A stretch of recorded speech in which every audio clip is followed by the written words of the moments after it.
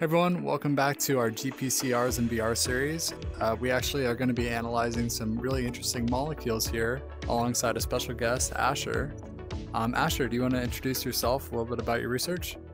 Yeah, totally. So I'm a PhD student in the University of Saskatchewan, and I'm really interested in how psychedelics work inside of serotonin receptors.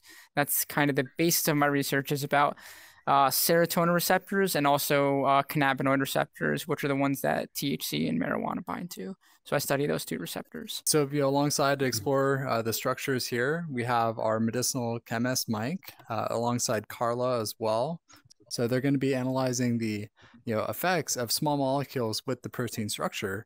Then, of course, we have Daniel to analyze the structural biology aspect. So, thanks everybody for joining. Let's dive into the science. And so, alongside, we have some molecules here. So this one's actually going to be LSD alongside the natural serotonin that we have in white over here, as well as psilocin. So psilocin and serotonin are remarkably similar structures. So makes a lot of sense that they bind in the same GPCR, the same protein receptor. And then this is the LSD, which is the co-crystallized molecule of the structure we're going to be discussing today. And all of them contain this tryptamine scaffold, and that's going to be different here in the diethylamide moiety that the LSD contains, which is critical for its mechanism of action, as we're going to be discussing soon. I guess the importance of some of this research is, antidepressants among other use cases. And, there's a famous paper out there that's actually comparing the effectiveness of a common SSRI, the selective serotonin reuptake inhibitors, that's used as an antidepressant. They actually trial it against people that are actually just taking psilocin, the active component in psilocybin magic mushrooms. So I think that was super interesting that people were feeling a bit less depressed taking the magic mushrooms once every 3 weeks than they were feeling taking the SSRIs every day. That was after a 6-week study. So I think it's super important that we have more researchers like you and in your lab, Asher. Looking into the science of what's actually going on with these chemicals, brain chemistry, neurotransmitters, all very complex stuff. But thanks again for helping share some of your knowledge with the community. Yeah, absolutely. So this is the first picture of a psychedelic drug in action. Here in this study, the structure of LSD in pink here, with a serotonin receptor, this GPCR receptor we see here, it reveals the basis for its long-lasting effects and suggests ways to selectively alter receptor signaling. There's this thing called biased signaling, right, happening with GPCR receptors, and this study, brings a lot of information regarding that. Something interesting to talk about bias is that you can think about GPCRs as having two basic bias signaling outputs. One of them is called beta arrestin signaling. And if a compound recruits beta arrestin to a strong degree, these compounds are generally intoxicating, like cannabinoids or arrestin bias. But on the other hand, if you activate another pathway called cyclic AMP or G protein pathway, these compounds tend to be more used as therapeutics as they don't produce intoxication. They're pretty potent agonists, right? Yeah, psychedelics are very potent agonists, yeah. They're about zero, the potency is about 0.093 nanomolar. So they're like microgram dosing when you use a psychedelic like LSD. Right, so as the endogenous ligand, the serotonin, this LSD also contains this scaffold that we discussed before, the tryptamine, that sits in the orthosteric pocket right here. And there's some hydrogen bonds happening here with this glycine and this aspartate over here. There's actually potentially a salt bridge, I believe, rather. That's correct, yeah. Yeah, and so in the phenylalanine that's down here actually is also interacting, doing some hydrophobic interactions with the ligand, and it's also helping keeping it tight in there. And another feature is here this diethylamide moiety, right? That's very important. We're going to be discussing soon how it rotates as it binds to the receptor. And and the whole ligand gets trapped according to this study, by this lead. Acts kind of a lead that keeps and holds the molecule due to this leucine residue right here. And yeah, that's thought to be the reason why LSD trips last so long. It's because it just has a hard time getting off the receptor, right? And so actually that's been proven experimentally by mutating this leucine to an alanine, and that shows how there's a lot more room in the pocket for it to escape, right? Yep. Yeah, basically they you read the paper and they talk about the idea that when you mutate the leucine to an alanine, it actually gets kicked out of the receptor 4 times as fast than with the leucine.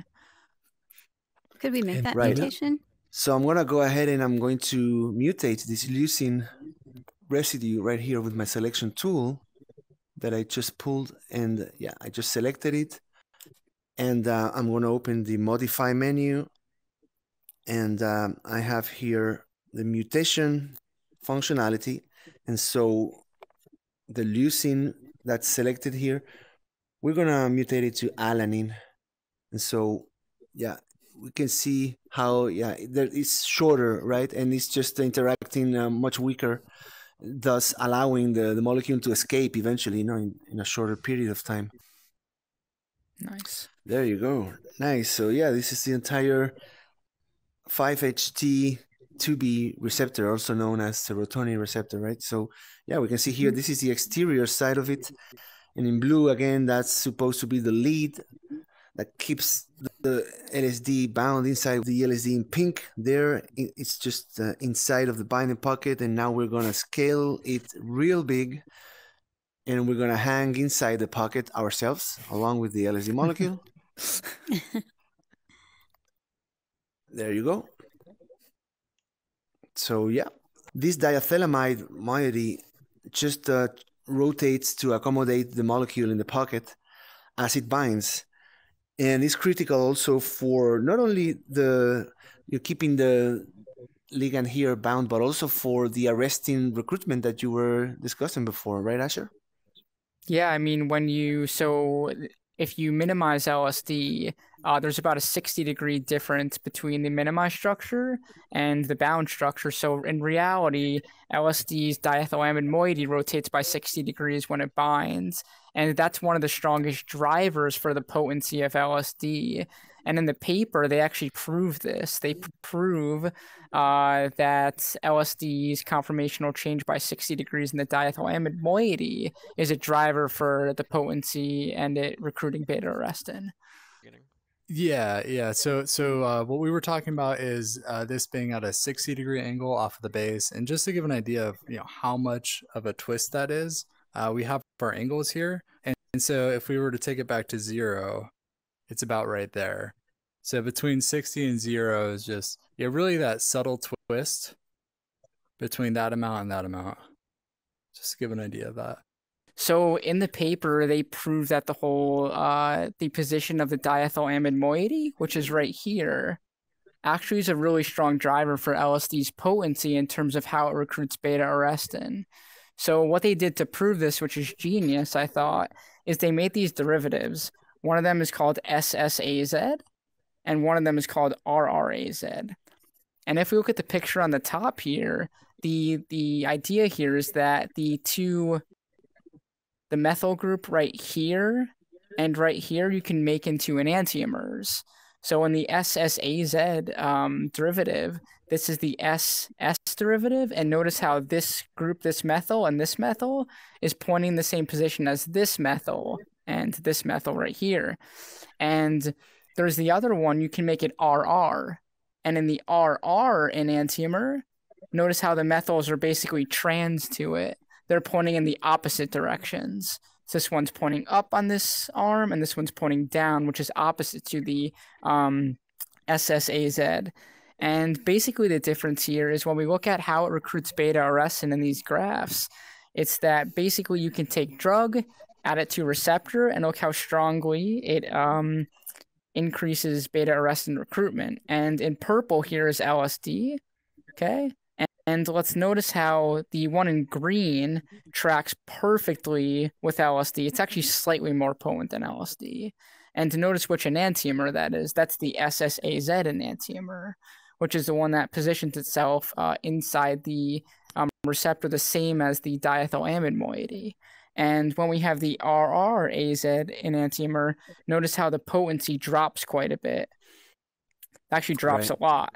And the last thing they do is make this the last thing they do is use this compound called LSA. This is actually not a synthetic compound. This is from a seed called Hawaiian baby woodrose. People actually use it as a psychedelic, although it's a pretty unpleasant experience from my own experience. But anyway, so this doesn't have a diethylamide group at all right here. So if we look at right here, this does not have a diethylamide group. It has 2 hydrogens coming off. 2 hydrogens are really small. They're not going to dock inside the receptor the same as 2 ethyl groups. So notice how the potency even drops off way more of this compound in orange. It's even weaker than the RRAZ derivative. I was just going to say it's also interesting, the data is not shown here, but epimerizing that center, C8 center, you lose the psychedelic effect as well. Funny enough, this is an interesting topic. Actually, I spoke to David Nichols about this, who actually made the other enantiomers of this. They are not active at all as psychedelics, the other enantiomer, which is crazy. It's just the difference in the stereoselectivity there, that it's not even an active compound. That's mind-blowing, I think. Just the difference of a hydrogen being pointed in or out. Yep, cool. So we've all gathered around our molecules here to actually compare them. So we're just going to be turning them on and off one by one and talking about them. So the LSD is in the pink, and then the LSZ is in the green. Yeah, this is the SSAZ derivative in green, also known as LSZ. That's correct.